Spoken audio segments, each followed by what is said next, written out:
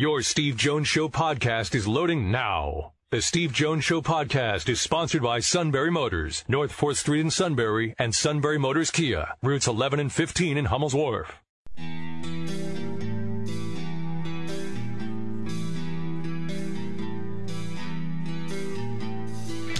Sports talk where your voice counts. This is the Steve Jones Show on News Radio 1070 WKOK. Now, from the Sunbury Motors studio, here's Steve Jones. I mean, it could be worse. You could have watched a Ben Franklin documentary during the national championship game last night. Yeah, that'd be a total violation. We know somebody who did that. Yes, I was talking to that someone today, and I just did about face as my approval of that. Let me put it to you this way. That person is allowed to make an error in judgment once in a while out of a mistake. That is correct. Right. Others, I would just go after them. All right, so, but not that person. All right. Today's show brought to you by Sunbury Motors, 4th Street in Sunbury. Sunbury Motors Kia, routes 11 and 15, Hummel's Wharf, and online at sunburymotors.com. So let's quickly review where we stand today. Brian Tripp, great job on the Frozen Four. Then talk about Penn State baseball. Penn State baseball hosts Bucknell tomorrow, by the way, at 6. Now, and then Tiger Woods is coming back to play. Matt hates it. It's wrong for life. It's wrong for sports. It's wrong for the Masters. And it really is destructive to Matt's well-being. No, senor! No, senor! No, senor! Yet on the positive side, we're happy that we traded away a first-round pick, swapped another first-round pick, got a first-round pick next year, got a third-round pick, and it is the steal of the century. And then somebody pointed out there are no names yet attached to it, and nobody knows. Bingo! And then we got mad. And we have now spent the last hour just being mad. Now, how mad do I sound on the show? Never. Once again, Mr. 45 heart rate. I'm just saying.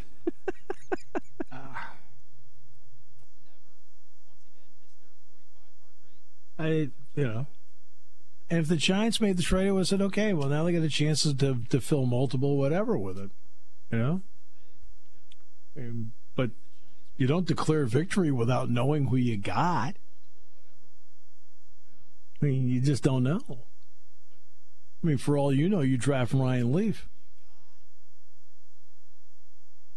Get the lingerie on the deck. Call the janitor. By the way, Raph was great last night. He was great. He was great. All right. Play-by-play call of the day. A settle. Way outside. A settle. Ball tipped around. Carolina got it back. 9 seconds to go. Johnson, who's back out here, short with the shot. Manning kicks to the corner and throws it away. Abaji sprints to the ball. Harris. Nice set. It was out of bounds. Ball screen kick would get him. All right, Gene. We see this right here, and what are the officials over there reviewing? Right now, they're looking at the seconds naturally, Jim. So now we've got a possession, and that first foot lands out of bounds.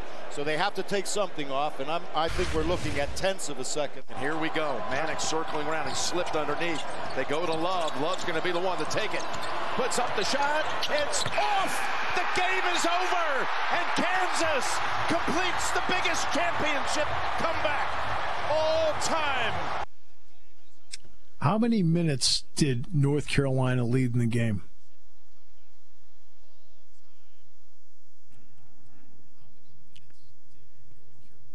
Trying to do the quick math here. Had to be a good. The show's over at 5. It had to be somewhere between 25 and 30. Okay. 18 minutes and 32 seconds. Okay. How many minutes did Kansas lead? Well, the final seconds was 7.9, whatever it was, 9.6. In addition, 18 minutes and 32 seconds. Oh. How about that? I see what you did there. North Carolina led for 18 minutes and 32 seconds. Kansas led for 18 minutes and 32 seconds. Unbelievable.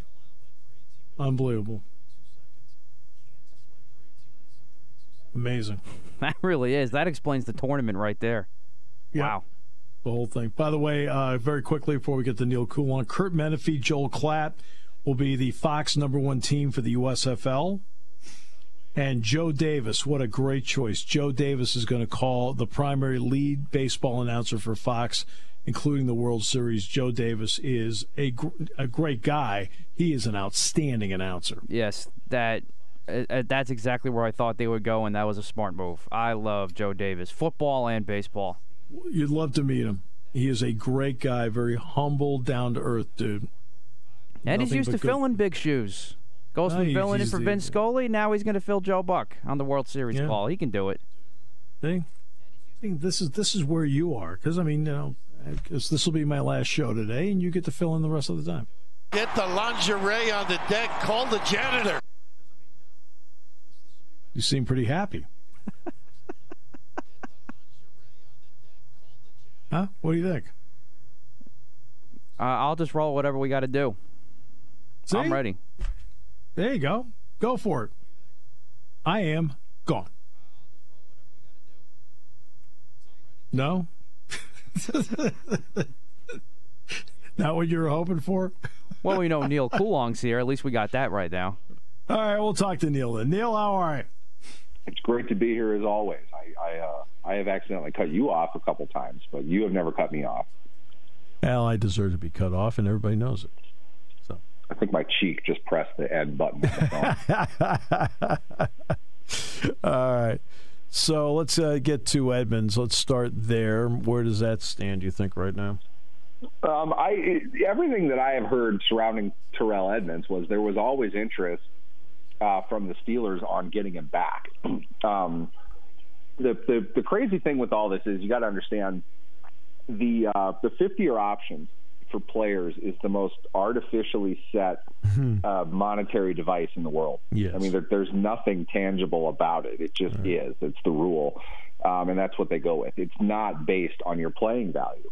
And the Steelers, in my opinion, the Steelers have done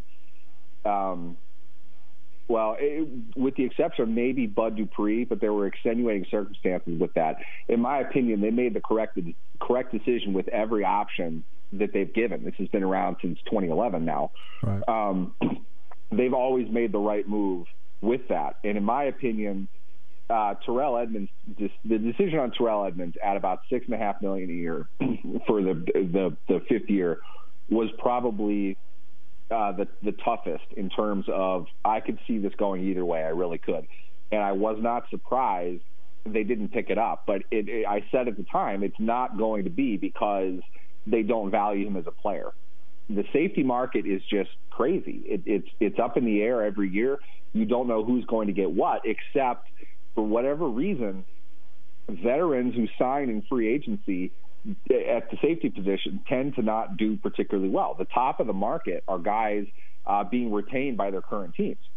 So I think the Steelers said, and this has been a tried and true method for them. There are free agents that they say, look, we'll let you go. We won't tag you. Go into free agency, see what you can get. And, if you're interested in playing here, let us know what that is, and we'll let you know what we can do about it. I feel that they did that, and I feel that in this particular free agency market, what ended up happening was Tyrann Mathieu, who's probably going to be the free agent to set most of the market as far as the free agents go, he didn't sign right away. So you aren't really sure what other safeties are going to kind of look for in negotiations. But the Steelers, because they have really the kind of line of demarcation in that 50-year option amount, that $6.5 million, they have said, we don't value you at that. Here's our offer, which is probably under $6.5 million on a multi-year extension. Edmonds, I think wisely, wanted to kind of wait and see, and for his side as well, see what Matthew is getting, and then see what the availability looks like. you put all those things together, it's not surprising that it's gone a couple weeks into free agency now where Edmonds hasn't signed anywhere. But the revelation that that Edmonds has an offer from the Steelers, I don't think is really all that big of a deal, just simply because they had a pretty set amount of what they were going to offer him. It's probably going to be $5.5 million a year. Something like that on a long-term deal. And I think it's definitely wise of them to lock him up. I think he's a good player. They know him. That's not a big-time price, especially when you've got your other safety kind of hanging in the wind right now for the same situation next year. It would be, to me, the way they're building their team really looks to be in the secondary. They've signed more guys to play in the secondary, I think, than they ever have at this point in offseason. They have not invested a ton draft-wise in names, but they've acquired a bunch of different players who can play inside, outside cornerback, who might be able to fill in at safety along with special teams.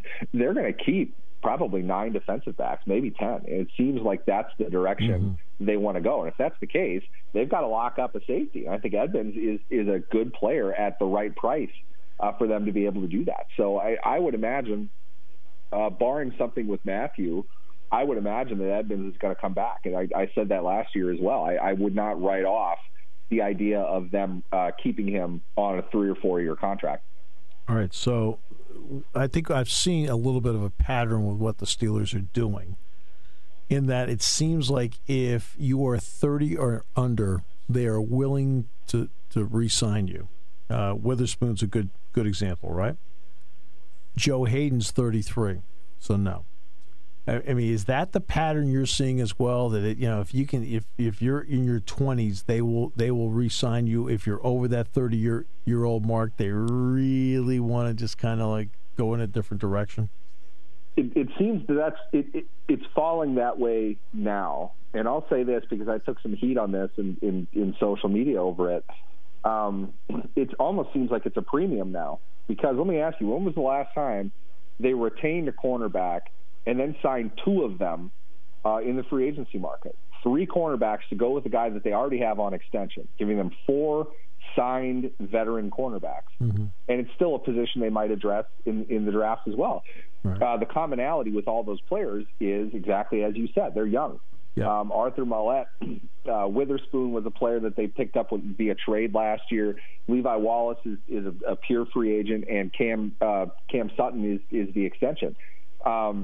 These are. It shows me that their philosophy as far as defensive backs is maturing, and they're putting a little bit more money into it. I'm not saying any of these guys are Jalen Ramsey. They don't need to be $20 million a year players. Right. But the fact is, you need a lot of cornerbacks, and just the way the game is played nowadays, there are not a whole lot of cornerbacks who are high-level successful. We talked about this a couple weeks ago. There are half as many cornerbacks that make $17 million or more a year than there are wide receivers. These are obviously adversarial positions, and teams will stock probably the same amount on their roster, yet you're twice as likely to make that premium NFL-level money as a receiver as you are a cornerback. It just shows there are more quote-unquote good receivers than there are cornerbacks. I'd say that's more of a reflection of how the game is played nowadays. But the idea is you need to load up on cornerbacks at that kind of mid-level price point for it. And Kevin Colbert has spoken about this for years. He's always said, young guys on cheap contracts. If we can get that, we will. I think the difference is, and this is what you're speaking to, they're signing them a lot earlier in the offseason, as opposed to Witherspoon was a trade acquisition last year for pretty cheap, and they gave him a raise. They gave him the exact same amount of money that they did Levi Wallace. And I don't think that was a coincidence. I think they had it earmarked to sign one of somebody at that price. They wanted to get a $4 million deal over 2 years for a one cornerback. And I think they just said, you know what, let's just bring both in. Let's get deeper at the cornerback position with these younger veteran guys. Draft picks are, at the cornerback position in particular, it is so volatile. It's really hard to tell where a player is going to be after 2 or 3 years. Every Steelers fan is going to immediately bring up Artie Burns. Well, Artie Burns is still in the league. Artie Burns is still getting paid. There's a reason for that. Yes. It's not easy to be a high-level cornerback. Right. And because of that, unless you're taking, Jalen Ramsey, it's really hard to project where any of them are going to be. So when you take one at 25, it's hard to say that there is a high level of probability at 25 as it would be at, say, 65, or what Colbert is doing in the final free agency of his career is they're signing guys in free agency who have proven something already, who can be acquired at a reasonable price, and they're just going to build depth. And they're going to run probably 6 billion sub packages this year, kind of similarly to what they did last year. And all these guys are going to get on the field. I don't think any one of them are going to do anything that's going to be eye-popping, but they're going to have a very good secondary. And I think that the depth of talent that they have there speaks to that. Now, this is a wild card question. Obviously, some people think the Steelers will try to go to get a wide receiver at some point in the draft. But there's a guy sitting out there. He doesn't turn 30 until November, and he's not coming off a good season. Would the Steelers have any interest in Jarvis Landry? Choosing my words carefully here. I would say the Steelers are going to have interest in any receiver at a certain price. Right. I think, and this goes by what I deem to be some pretty masterful spin work by Landry's representation in discussing how it really seemed to be a mutual decision on both sides to part ways. No, they didn't want to pay you what you were scheduled to be paid, so they went out and got Amari Cooper and didn't really pay him any less. Then they got rid of you. I don't know how good or how valuable Jarvis Landry is anymore. I do think that Jarvis Landry, though, like I mentioned earlier in the segment, he's among that group of veteran players that might wait until after the draft to see what their best options are. Right.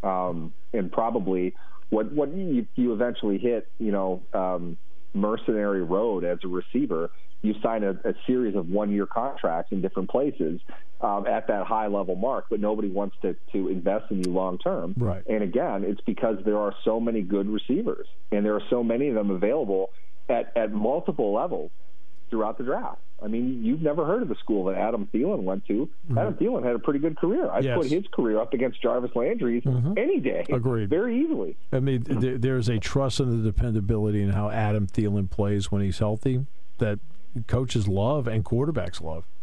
Yeah, I might say the same thing for Jarvis Landry, and he hasn't been healthy. So it doesn't take much for a receiver to kind of, slow down if they don't have that size, if they don't have the physical attributes to be able to go down the seam, to wreak havoc as a combat catch type of guy.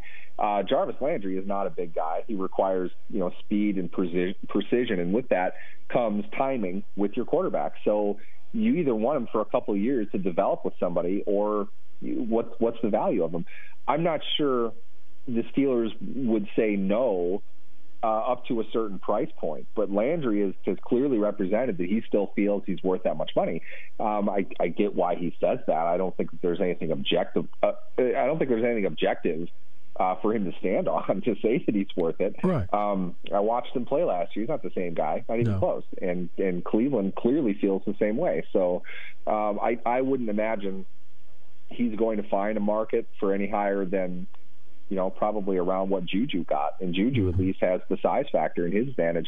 Yeah. Juju also is pretty leveraged on what he's going to do within that offense. He can earn up to $10 million. I imagine Landry wouldn't have that many exceptions, but he's not going to earn more than 9 or 10, I wouldn't think. The longer he waits on it, too, the less likely he is to be able to cash in. It could be 7 receivers taken in the first 40 picks. Yeah. Wouldn't surprise me at all. It's happening more and more. And these guys are better. You can see that, I'm sure, with what you do. No I remember for me, the gold standard was Odell Beckham. I watched Odell Beckham at LSU, and I was like, this is the greatest college receiver I've ever seen. They're not like this in college. He is so nuanced. He was so fluid.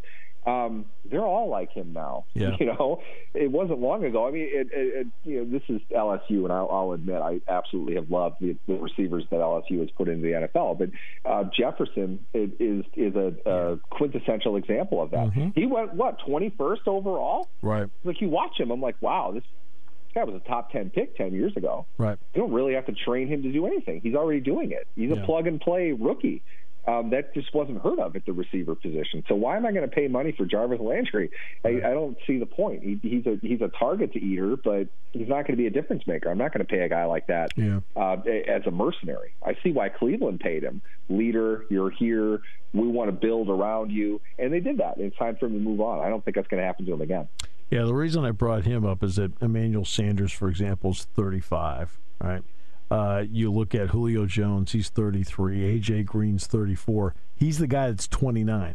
So that's why I targeted him as, okay, what do you think? Because I'm trying to use the 30-year-old part as a gauge. It just seems as that's where the Steelers are.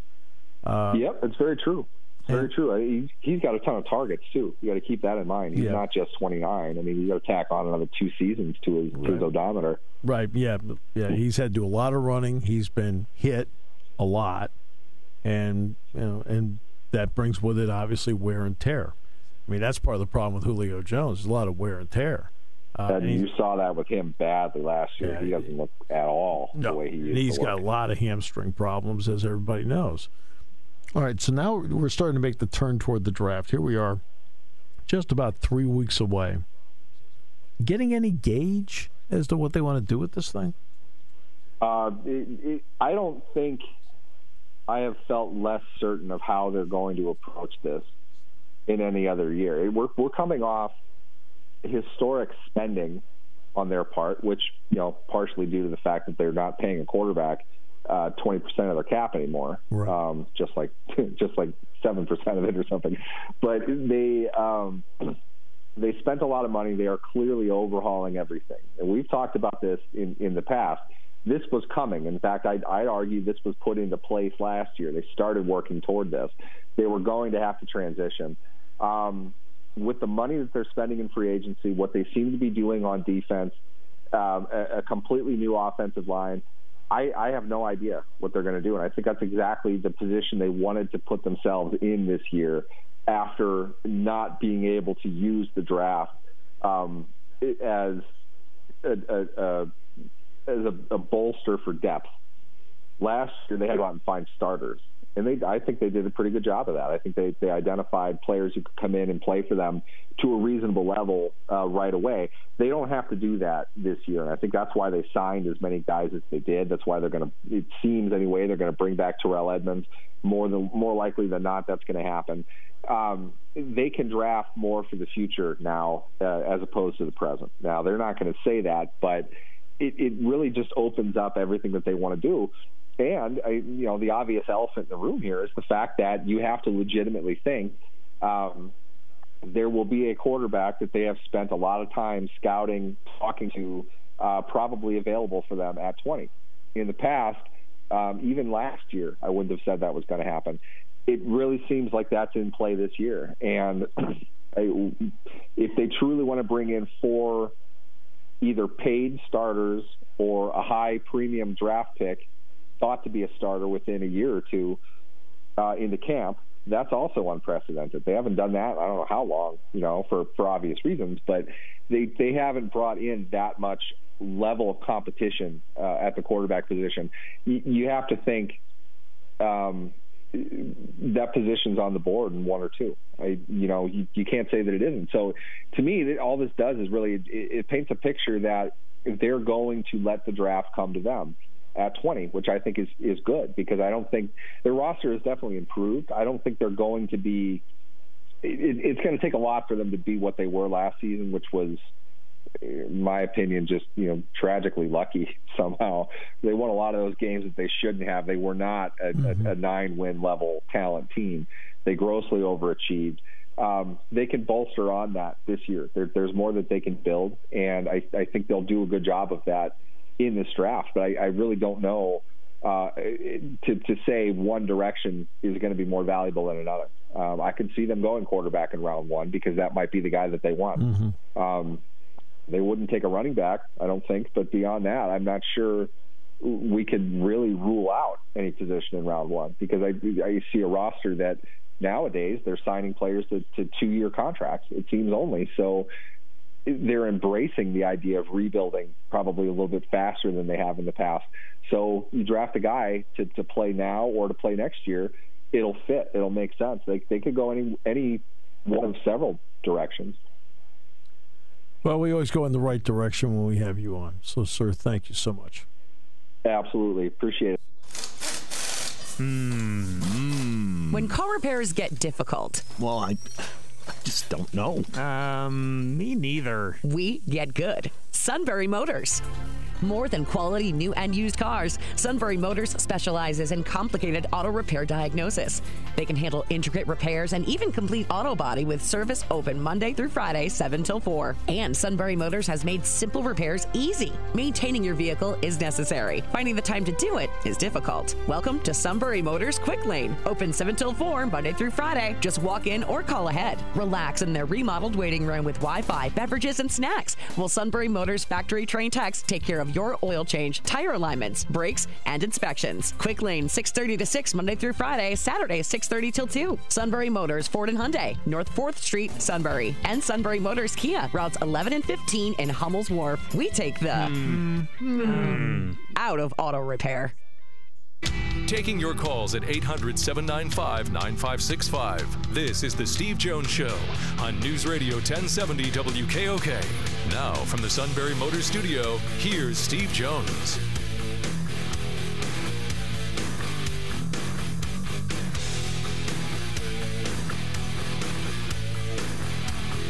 Todd McShay evidently has the Eagles taking a punter with the second first-round pick.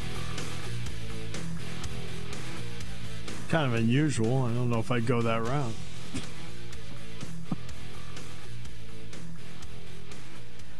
Yeah, that would force me to criticize one Howie Roseman. No. You would not criticize him. Not in the least. Because the time it would take for you to get from here to CVS and back, the show might be over. That is a good point. I mean, you would be like to the edge. Yeah. Not gonna lie. I mean, you would be to the edge. I mean, really, there would be an entertainment value to it. It's like watching the suit tee off on 9 over at the Susquehanna Valley Country Club. There's an entertainment value to it. Fouled. That spells fouled. Thought I'd mention it.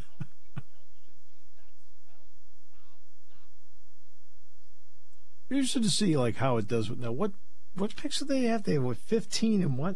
15 and 18 now for this year. And the Saints have 16 and 19? Correct. Okay. So they're still in front of the Saints in both. Right, but the Saints moved up 2 spots technically because they had 18. So they moved up from 18 to 16, kept 19. Eagles gave up 16 and 19, got 18 back, essentially, when it just those, in terms of those picks. Oh, wow. Now I know why you think it's a steal. Today's show brought to you by our good friends at Sunbury Motors, 4th Street in Sunbury. Sunbury Motors Kia, it's 11 and 15 Hummel's Wharf. Online at sunburymotors.com. Ford, Kia, Hyundai. Oh, what's that about? Tell me it's a test. It probably is, but I'd like to know the same thing. Ford, Kia, Hyundai, best in new inventory, great pre-owned inventory with the Sunbury Motors guarantee, and a great service department that takes care of everything. They take care of inspections, routine, diagnostics. They handle it all. All at Sunbury Motors, 4th Street in Sunbury. Sunbury Motors, Kia, routes 11 and 15, Hummel's Wharf. Online at sunburymotors.com. Tiger Woods says he's going to give it a shot. He's going to try and play at the Masters. He feels the 27 holes he has played so far and the recovery he's had from those respective rounds opened the door for him to give it a shot. He is in the field. Louis Oosthuizen and I think Neiman are Joaquin Neiman are his 2 playing partners for the Masters, and they're in the 10 to 11 o'clock range, I do believe. Yep, 10:34 to be exact. Oh, for somebody that's not interested, you seem to know. I just happened to see it. You'll watch. Oh, yeah, I'm going to watch. Oh, I thought you didn't want him in the field. Well, no, I didn't want him in the field, but I'm still going to watch. Oh, I'm in the watch to see if he fails and how long he lasts. It's typical Philadelphia attitude about everything. You want to see others fail. I will be, even your own team. I'll never forget that Nets game as long as I live. They're playing the doggone Nets. And Simmons comes out and they boom, and at the end of the game, the Nets are winning, and they booed the Sixers.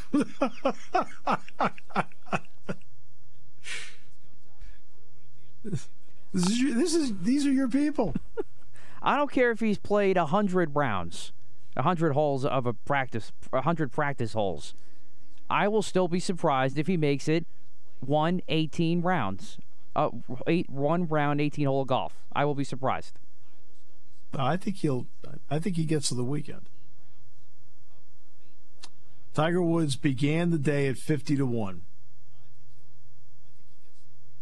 And then it went to 45-1. Now it's 40-1.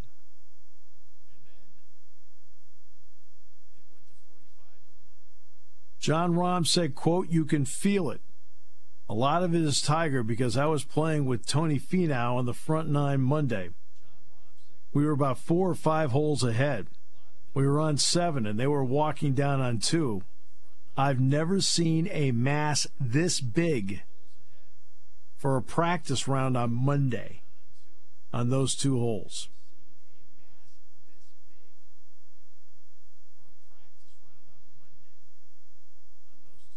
And you hate it.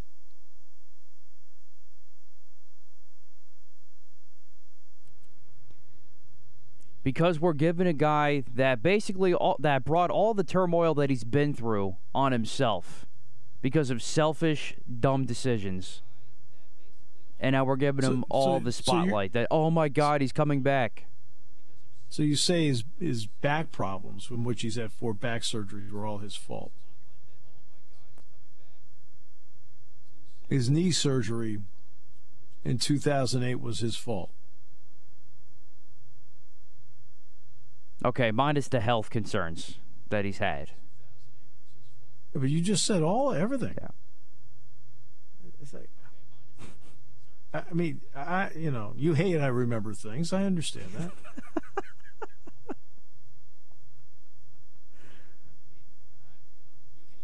Bryson Stott and Alec Boehm are going to make the Phillies roster. So I wanted to point that out. Meanwhile, Bobby Witt Jr. with Kansas City, Spencer Torkelson with the Tigers, and Rodriguez with the Mariners, all top prospects. Guess what they're going to be doing? They all made their opening day roster. They are not going to be held back in the minors because of service time. I mean, guess what? Young players playing right out of the gate because you have, the teams care about their fans. And teams care about their fans. So they're gonna play. Meanwhile, the Pirates are sending all their guys down. Like, well, what are you doing? You're not going anywhere. Let them play. Let the people get excited about somebody. Come on. The Pirates last year averaged 10,000 a game. In all fairness, in April and in May last year, the number was reduced because of COVID. But from June 1st on, they were allowed to have full houses. They averaged 10,000. I'm surprised they even made it to 10,000. The Altoona Curve averaged 4,400 last year. And there may be a couple of nights this year where Altoona, where they've got a lot of prospects, by the way. The Pirates have a lot of prospects at Altoona this year. Altoona might outdraw the Pirates on certain nights, even though the ballpark only seats 7,200.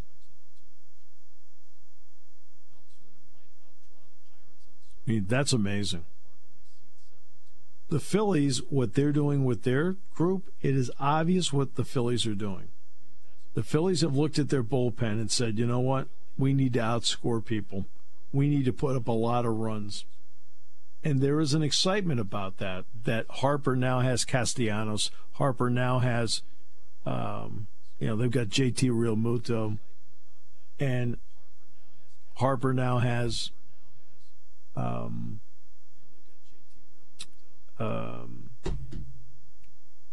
the kid they got from the Red Sox, who's with the Kyle Schwarber. Right? I mean, that offense is exciting. That draws people in. That gets people going as to what they can possibly do. All right? And they know the pitching is going to be a problem, but scoring a lot of runs is really, really exciting. Really exciting. And I think they understand who they are, and they understand how they need to go about getting it done. They know they're not going to have great pitching. Okay? So since they know that they don't have great pitching, they are going to now go about it like we're going to score as many runs as we can, and we're going to get some days where they have really good pitching. There are going to be some days that happens.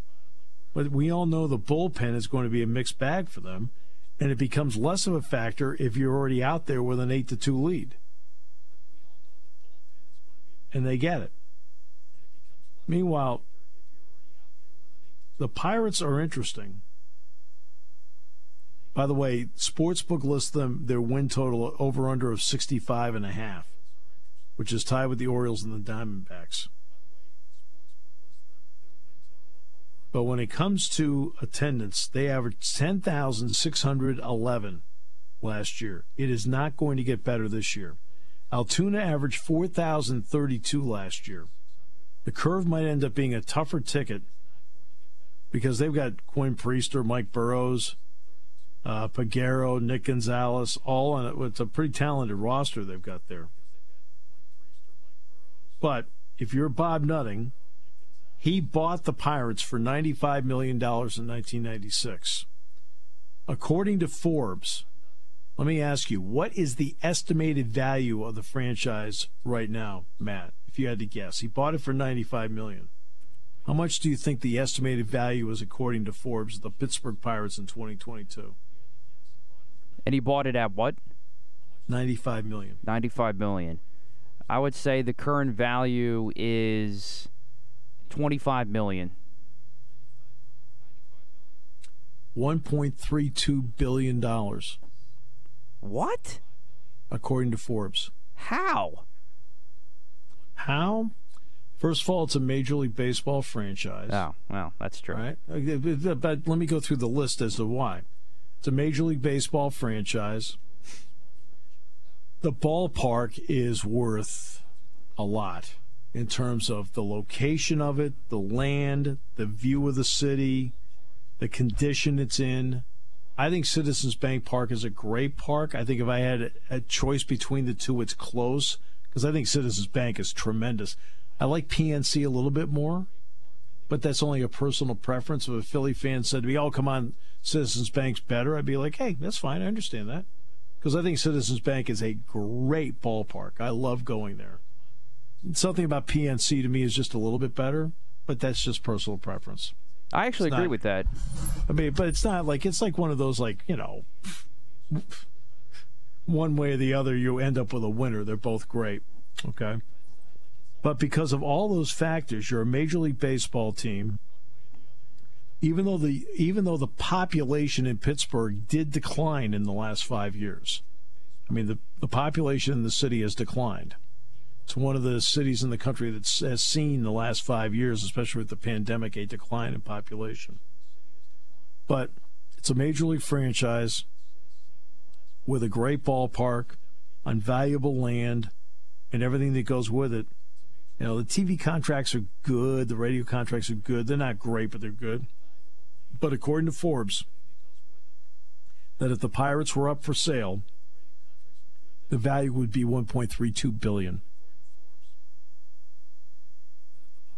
So if Bob Nutting sells it, and he sells it for the value, he's looking at a $1.2 billion windfall. Isn't that unreal? Sounds like to me he should just do it since he doesn't really seem to care. Yeah, but there are a lot of people that like the prestige of owning a ball club or owning a team of some sort. Or you think that's amazing, because if you're when it comes to the value of a ball club or the value of a franchise, you can't just look at the record. There's a lot of factors that go into it. We'll wrap it up in a moment on News Radio 1070 WKOK. Fan base has been extraordinary. We're so excited for you.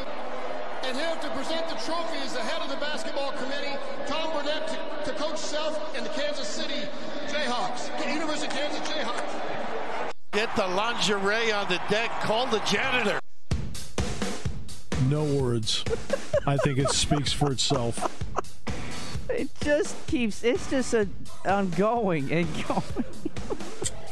The Miami Marlins are the only major league franchise under $1 billion. Their value is $990 million. And then Tampa Bay's at 1.1.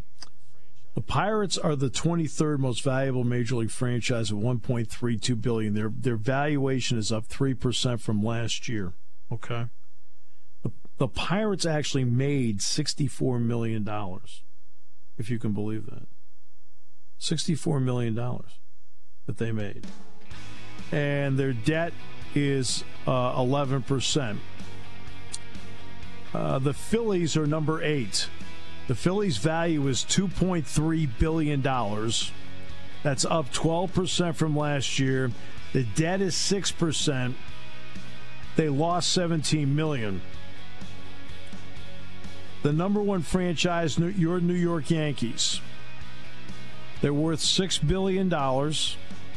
That's up 14% from last year. There's no debt, but the Yankees lost $40 million last year. Dodgers lost $8 million. The Red Sox made $69 million. The Cubs made $68 million. The Giants made $32 million. The Mets lost $96 million. Cardinals lost $34 million. The Phillies lost $17. The Angels $2.4. The Braves made $83 million. The Rangers made $97 million.